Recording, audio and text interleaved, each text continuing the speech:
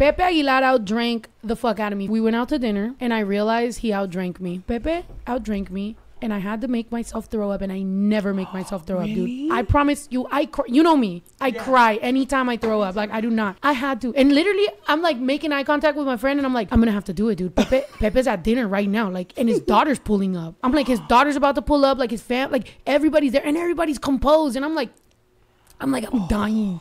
I'm like, I'm fucking dying, bro. The wig going one way, hat going the other way, bitch. My eyes are going 2 different ways. I'm drooling. I don't know what the fuck is going on. I was like, I gotta do it, dude. And literally, Lilo walked into the bathroom and was like, just fucking do it. I was like, all right, I'm gonna do it. I was like, get out, I'm gonna do it. And I fucking did it. And I survived like another extra 2 hours. Jenny 69 was the one that told me, like, she's like, she goes, throws up, comes back, goes, throws up, comes back, restarts the party. I'm like, dude, no, because to me, I've always correlated throwing up to like, that's the end of the night. Me too. But like, sometimes that helps make the night extend.